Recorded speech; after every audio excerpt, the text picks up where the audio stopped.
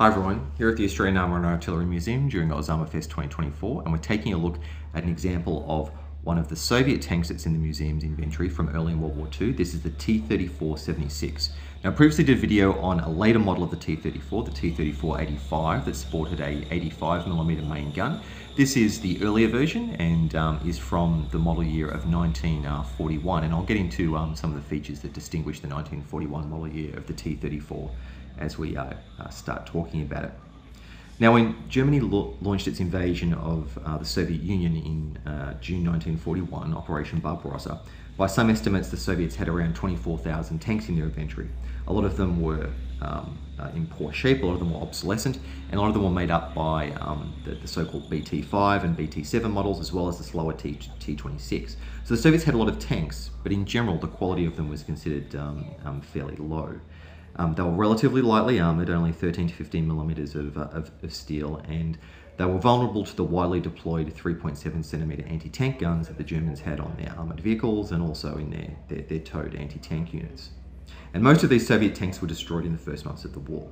Within the Soviet army, however, were more modern and capable tank designs, such as the T-34. The T-34 was in the Soviet inventory in June 1941, and there were about 1,000 deployed on the day that the Germans invaded.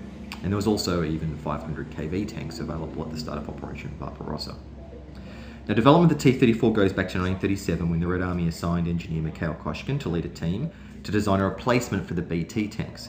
These were the Soviets' gun tanks. They had to be fast-moving vehicles that were designed to engage enemy armour, cause breakthroughs, and then move into enemies' rear areas and break up their supply line. So these were the tanks that were going to be used to head assaults.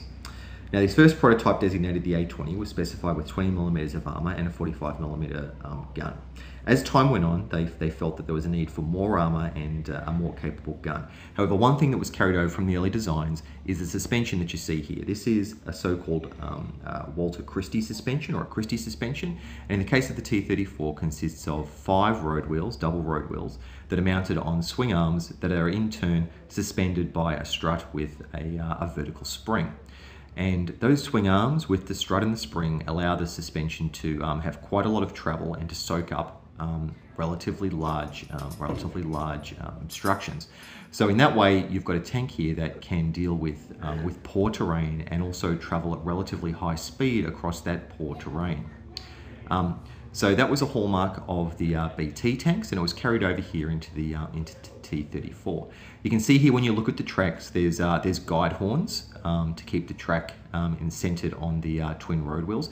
These guide horns also serve as the points of engagement for the rear sprocket. So we'll take a look at the rear sprocket in a minute, but there's features that are internal to that sprocket that engage with those horns and transmit drive from the sprocket to the tracks. So the T-34 has a rear-mounted V12 diesel engine, which connects to the rear drive sprocket, which, as you see, doesn't have any external teeth, but does have internal bars that engage onto the horns that are on the track, and that's how drive is achieved. So you've got this Christie suspension, very good for high-speed off-road travel, and a rear engine and rear transmission and rear drive.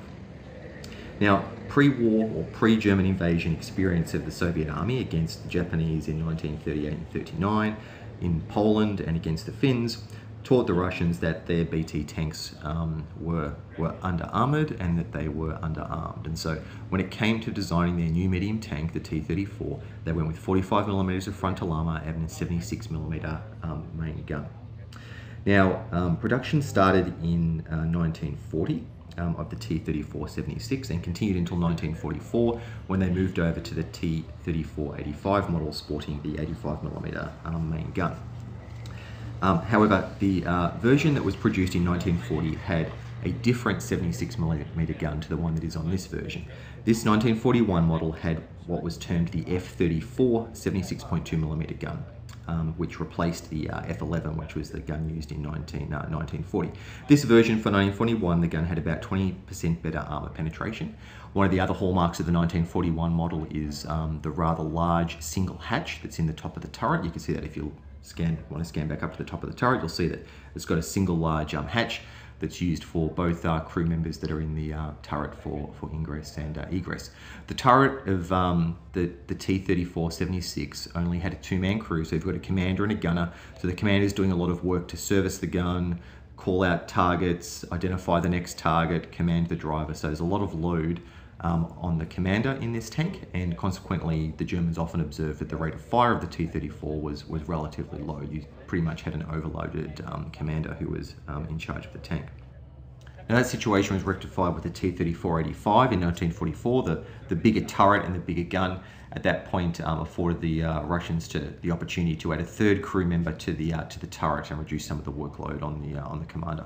So back here at the rear of the tank, you've got the diesel engines. As I mentioned, that's the so-called Kharkiv V2 engine, 38.8 litre V12 diesel, developing about 370 kilowatts, and also the transmissions at the back. So tank weight, combat weight of about 26.5 tons, and so with that engine and with the tracks and the rear drive, it could move the tank along at a top speed of about 50 kilometers per hour.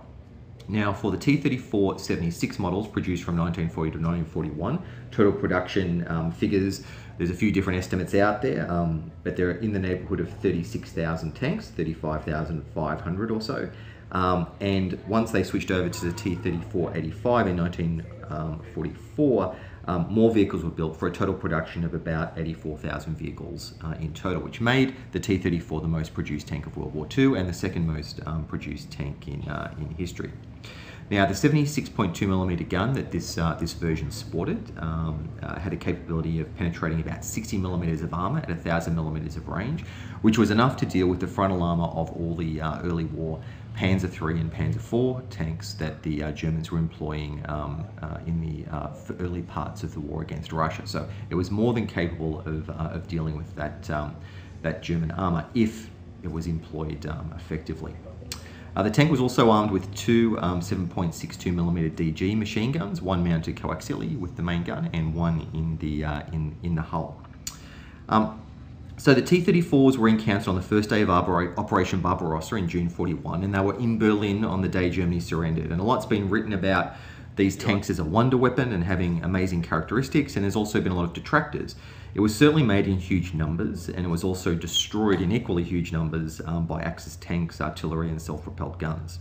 Used extensively, obviously, on the Eastern Front, and is justifiably remembered as a critical and potent component of the Soviet victory over enemy forces in World War II.